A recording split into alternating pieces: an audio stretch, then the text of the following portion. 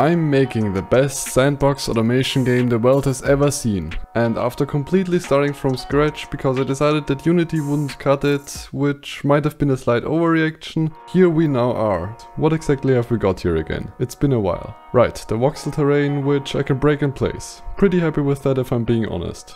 Now it's just time to build the actual game on top of this as the foundation. But hold on for a second, what have I spotted there? Or rather, not spotted there. Where does the terrain even go when I break it? Could it be that it doesn't actually go anywhere, but it rather gets compressed by the immense force of the player so much that it turns into a tiny black hole that immediately evaporates through Hawking radiation? But probably it's just time to make an inventory that the terrain can go into when I break it. Yeah, I think that sounds reasonable.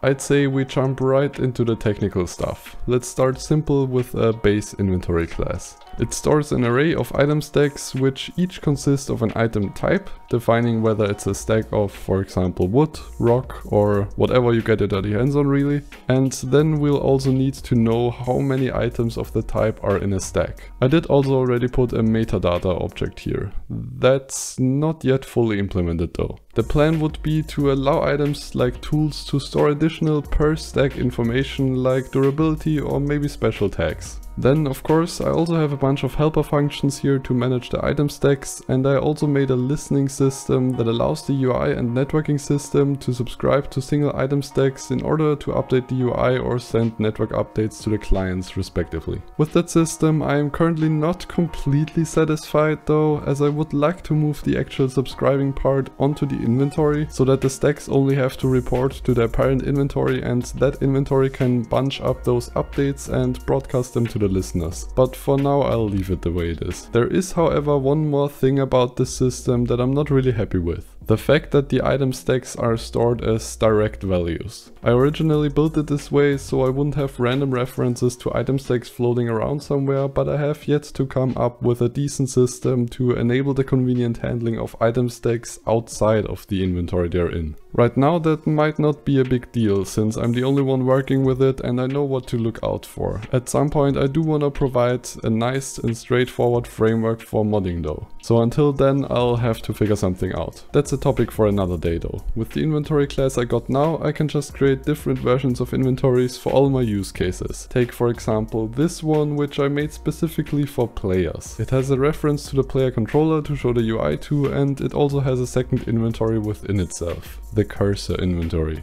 Yup, I decided to have a completely separate inventory for the single item stack that sticks to the cursor when the player picks up items in the UI. This actually makes a lot of other stuff like serialization much easier since I can just ignore the cursor inventory altogether. After all, I don't really want cursor item stacks to be saved. It would be kinda weird if you open your inventory and there would be a stack floating around at your cursor already. So instead I would just drop the items. Also, speaking of the UI, let's finally address this beautiful work of art, which I literally made without creating a single art asset. Apart from the item icons, of course. Difficult to believe that I'm not particularly skilled with drawing, I know. I merely used simple shapes to stitch together the different menus in the UI editor, but I think for now it looks definitely okay. Behind the scenes of the UI I've got a class for all the inventory widgets, with my own logic allowing you to move items around, and I even implemented some more advanced actions like splitting up stacks by dragging over the inventory, shift left clicking to immediately move whole stacks from one inventory to another, and alt left clicking to move all stacks of the same type.